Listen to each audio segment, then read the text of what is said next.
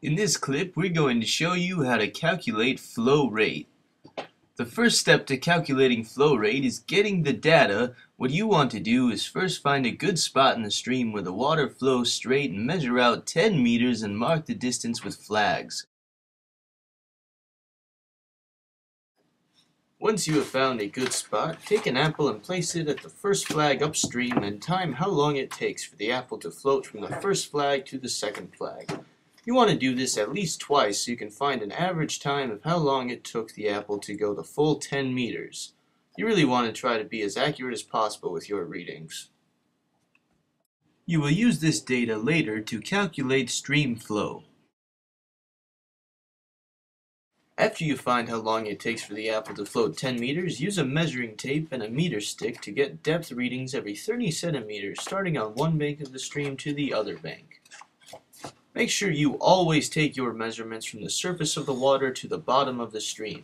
A common mistake that people make when taking their measurements is that they start from the measuring tape instead of the surface of the water. Using a program called Logger Pro, you can put in your depth data and it will give you a two-dimensional model of the shape of the bottom of the stream. You can use this model to calculate the area of the shape of the stream.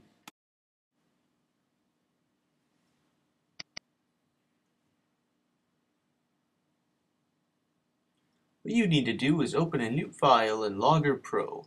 Double-click the data label and get a Set Options window. From here, you can change the name of your graph,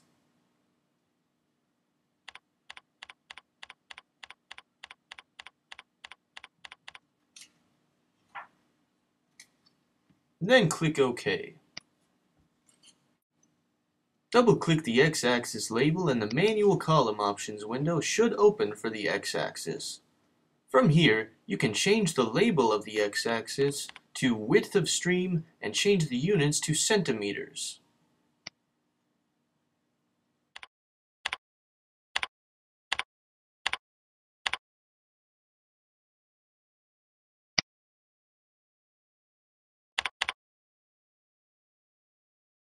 Then, click Done. Double-click the Y-axis label and the Manual Column Label Options window should open for the Y-axis. From here, you can change the label of the Y-axis to depth, and then change the units to centimeters.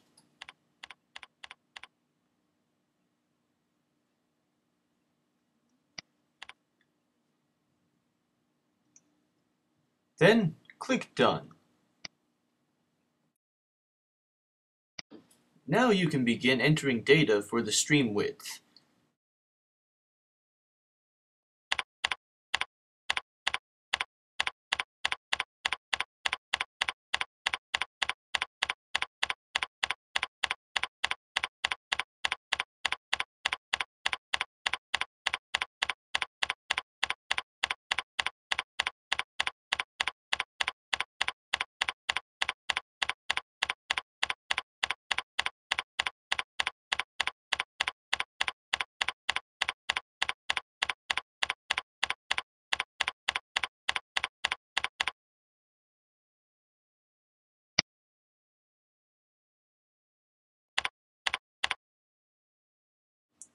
After the stream width data has been entered, you can put in your depth data.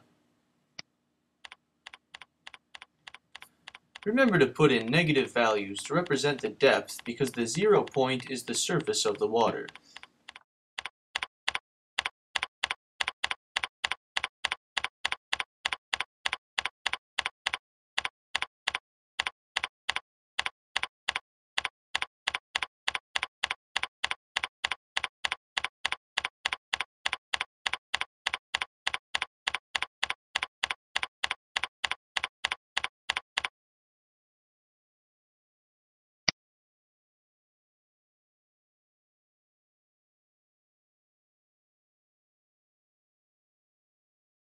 So now you have the shape of the stream under the surface of the water, and by clicking the integral, it will give you the area under the curve. Now that you have found the area of the stream, You can now find the total volume of the area you used to calculate flow rate and find your volume rate. First, take the area calculated by Logger Pro and convert the number from this scientific notation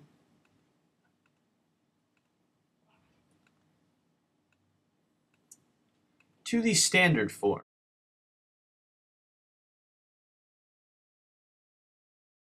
Then you need to convert the area from square centimeters to square meters by dividing by 10,000 square centimeters by square meters.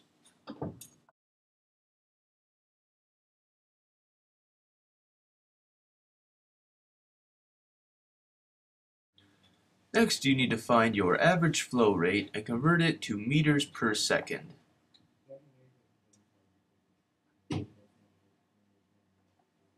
You need to take the 2 or 3 trials you did and find the average time it took for the apple to travel to 10 meters.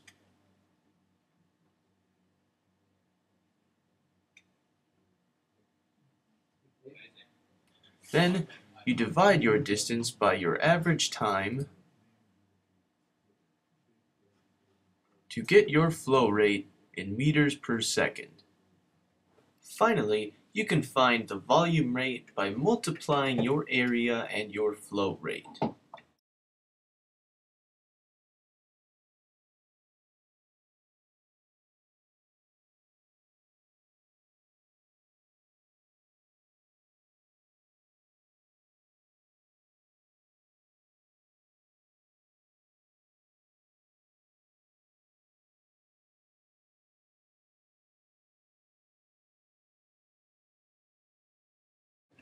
In conclusion, to calculate stream flow, you need to measure a distance of the stream, float an apple, and time how long it takes to travel the distance, get depth readings of a cross-section, put your cross-section data in Logger Pro, get the area, and do the math.